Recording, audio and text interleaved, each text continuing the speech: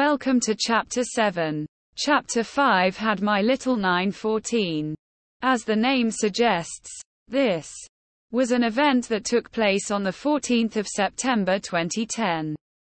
Chapter 6 begins immediately. That, and goes up to early 2011, detailing what preceded my overdose, and my strange experiences in the hospital after that overdose. An ugly and unusual medical story. Here in chapters 7 and 8, I will be talking about somebody else who befits the caption "Doctors are killing me," etc. That is just my personal opinion. That person was my dear friend, and has died. Regent Exeter born Richard Lindsay in the UK, who passed away at the hands of his doctor. I met Regent, born in 1959. In August of 2011, and he died in March 2014. There was irregular medical and non-medical evidence surrounding Regent's death. I took the non-medical evidence to an eminent lawyer who mourned Regent as his crony. Regent had attended the prestigious Westminster school that only the wealthy could afford. The lawyer himself was older than Regent and me by several years, and had studied in another prestigious school in London. He had frequently played football with Regent's school. The lawyer consulted experts about what I should do with the evidence I had brought him. The experts advised him that I should take this evidence to the Uxbridge Superintendent of Police, along with a covering letter. If he took the case, that would be a way forward. If he did not, there was no higher law in the land to investigate this case. Regent was initially taught by Catholic priests at Westminster School. In those days, only boys could enroll at his school. Some teachers raped boys in that school. Regent brought a complaint of sexual harassment issue to the headmaster. But the headmaster thought Regent must be crazy to accuse respectable teachers. Regent, aged 12 or 13, ran away from school to avoid one male teacher's sexual advances. The headmaster did not allow Regent back into the school unless he could get a psychiatric report testifying that he was sane. Therefore, Regent became a high school dropout. Regent also had some unfortunate family circumstances, which made everything more difficult. Regent's father died unexpectedly. His father was seeing a mistress, and died while visiting her. His mother did not know her husband was having an affair until the death took place. She was angry that he was going away on weekends without explaining. Regent's mother had already stayed in a hospital once for depression. She was not mentally strong enough to take care of her family. Regent's parents were both from wealthy families. In England, in the upper class, men and women study art, sculpture and poetry at university. They join elitist club at university. Regent's mother and father had met on an art course. As a widow, did not know how to take care of the family's finances. Regent at 12 or 13 felt like the man of the house, and wanted to protect his mother and two baby sisters. But Mr. Field, the teacher against whom Regent had tried to bring a complaint of sexual harassment, entered this young family to help him out. Regent did not like it, but could not stop Mr. Field. His mother soon fell in love with Field. The young Regent felt even more heartbroken as he saw his younger sisters respecting Field and obeying him like a father. Mr. Field destroyed their family wealth by pressuring the widow to sell her home and buy a home in a small town. Soon the home they had sold for nothing became worth $2 million.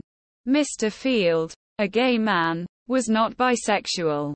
He did not reciprocate Anne Lindsay's affections. After doing damage to the family, Hugh dumped them and was not seen again. Regent said had no adult who could help him to get a psychiatrist to write a report about him, so that he could get back into school. In his late teens, Regent felt he had no future. He traveled to Fiji and similar places. He overstayed his visa in Fiji. He worked illegally to support himself financially, and slept in unusual places so that he could avoid paying rent. Regent thinks he was deported from Fiji. He was not sure of this, or felt so ashamed of being deported that he could not admit it to himself. Regent said his mother may have paid for his ticket home. He does not know. On returning to London, he hated the idea of staying with his mother at the age of 19. Regent's mother was not competent to raise her children by herself. She could not cope with her own life. Regent had not finished school and could not get a job. He saw a psychiatric hospital as he walked around in London. He decided to knock on the door of the psychiatric hospital. He asked them if he could have free accommodation there, as he was homeless. Perhaps feeling hopelessness and bitter made the young man take such a step. The hospital staff said they would give him free accommodation, but he had to make a small sacrifice. Regent agreed. They said he would have to take only one small injection in his arm. He agreed. It was a mind-blowing injection. After that injection, Regent was so unwell, he had no choice but to remain in that hospital. Regent took several months to recover from the aftermath of that terrible injection. He stayed in that psychiatric hospital for 6 months. In this way, Regent was inducted into psychiatry before he turned 20. Initially, the psychiatric staff did not have a case against him.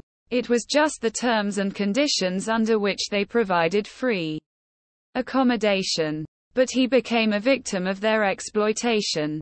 A psychiatric injection can be like a jolt to your nervous system, and eventually this damage becomes permanent. If you lack the physical and mental energy to fight for your rights, and no close friends or family to fight for you, psychiatry becomes a life sentence. Regent was one of those to whom it also became a death sentence. He studied at Cambridge Polytechnic, was fluent in Latin. Regent helped compile the Oxford Dictionary, and his name is in the dictionary as Richard Lindsay. He had oratory skills, and could attract crowds.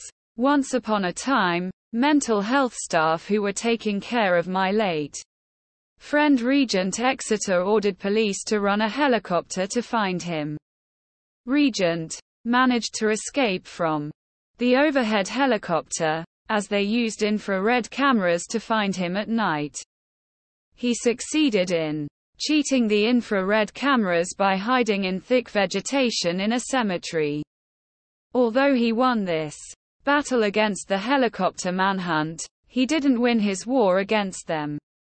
As a result of all these abusive procedures, he lost his life. I know that people would not believe me. People would say if a helicopter search was ordered, there must have been a genuine reason. Human beings have advanced equipment at their disposal.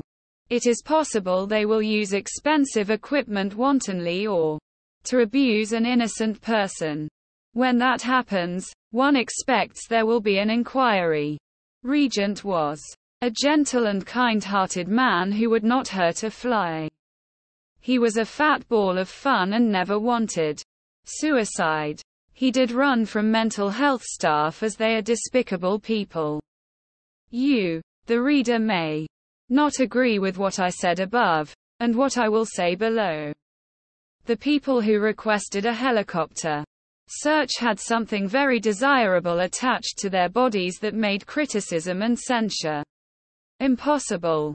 That desirable thing is the wonderful, marvelous, majestic, magnificent, munificent female genital. Not only that, but these mental health staff were a case of putting a crown on a frog and calling it a king.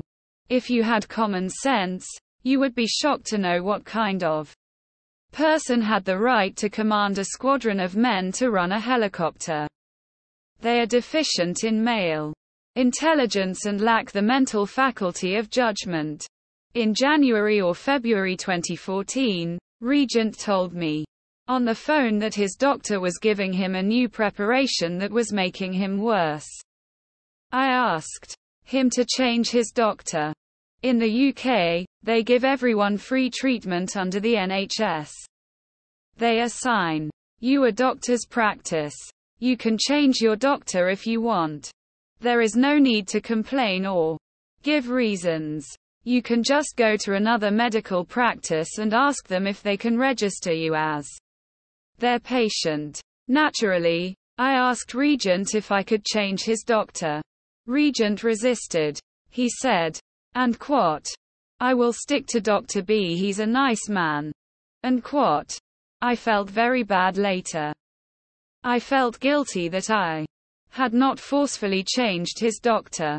Once, which has to be 2012 or early 2013, when I visited Shifnal, he had a nosebleed when he took me to a restaurant and fell off his high chair, banging his head on the floor.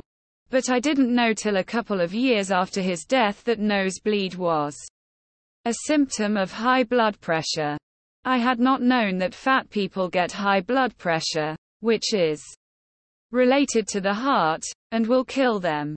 I had taken him home and he said nothing was wrong.